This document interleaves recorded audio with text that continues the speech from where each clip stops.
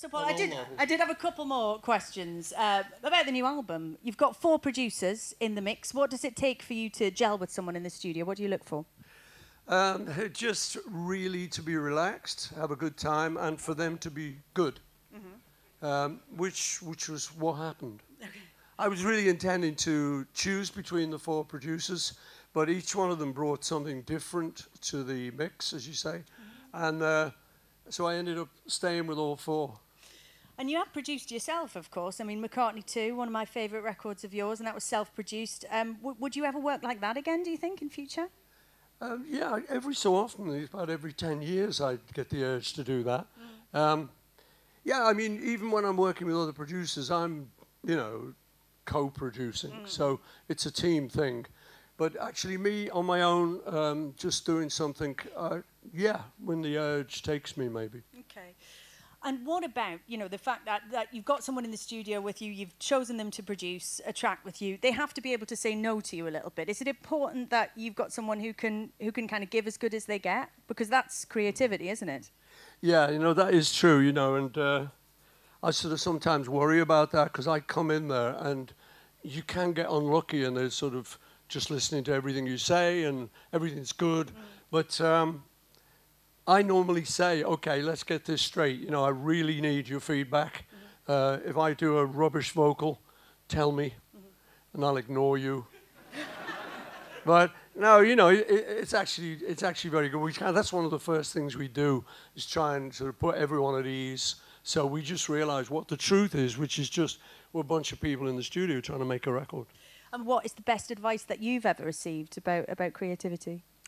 It was from Shakespeare, actually. No, really, I mean, to thine own self be true. You know, he said it a long time ago, but it's still true.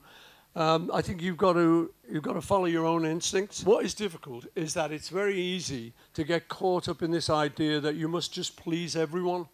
And, you know, that's easily done. But you've got to remind yourself that you've got to like it, because then there's a chance that they might like it as well. But you've got to like it yourself, first of all.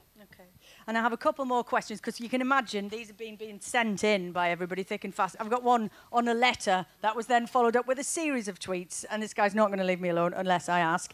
Steve Goodair, who I believe is here today somewhere, was asking us, he said, 12 years ago, Sir Paul was interviewed on Mark and Lard's Radio 1 show, and they managed to question him, was it true that John, George and you took the bus to the other side of Liverpool just to learn a new chord from a guy? He said it was true, you said it was true, and the chord was B minor 7th, I think. But they didn't ask the obvious follow-up question, which is, what was the first song they wrote with the new chord? Do you know? Good question, Steve. Yeah, it is almost true, but the chord's a bit wrong. Oh, it wasn't B minor 7, it was just B7. Because we knew E, and we knew A. Oh, we didn't know B7. Oh. And we needed that. We needed that to complete the sequence. And there was a guy, a legendary guy who was across Liverpool. He got on the bus, went over there, are you the man who knows B7? I said, yes. I said, well, teach it us. And we did. He did teach it us. And, yeah, we wrote 1 after 9:09 very early. So, well, that was worth the sort of 12-year wait for that question. And I've got another final lovely one, which is from Matt and Louise in Stroud. And they say, Lauren, please could you ask Macca the following? Me and my good lady are due to have a baby next April, and I keep thinking of Beatle-related names for our little one. At the moment, Martha or Prudence are top of my list. But do you fancy picking the name of a Beatles track so I can say our baby was named by you? Oh, dear. Oh, dear. Of course, you've got me. I'm thinking of nice, weird ones.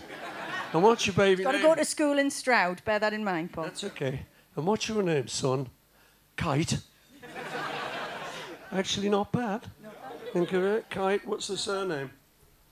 Kite of Stroud. I rather like that. Stroud well, if it's a girl, Valerie. From the gallery. Okay. And I think I better give up then. But you do know, I was talking to James Corden a few years ago before he had his baby, and they were looking for names, and I said, there is this lady in America whose name is something like or their name's Mr. and Mrs. Walker. They had a baby, and they called the baby McCartney. You know, like using the surname as a Christian name. So I jokingly said, that'd be great, name your baby. And I do believe he did it. So I think his baby is, Rose McCartney Gordon, or something like that. But so there's another suggestion. Thank you very much. That is in the mix. Thank you, Paul. I'm going to get off your stool now. Let you get back to it. Paul McCartney, everybody.